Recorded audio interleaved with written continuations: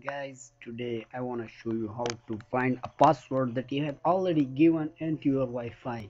So for that you need to open your own web browser like this Google, or you have your own. So you will type 192.168.0.1 and enter. Then you will find that password. So the password that is default, it is admin. You would enter admin.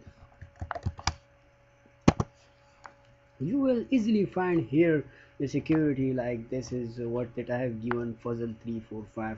So you can easily find it. Another problem if occurring that your Wi-Fi is showing that it is limit, so you can go there and go to the tools. Here you will find another thing about the router. You click on that and you will easily restart your router, and that it will working good. So hope this will be helpful for you. Thanks.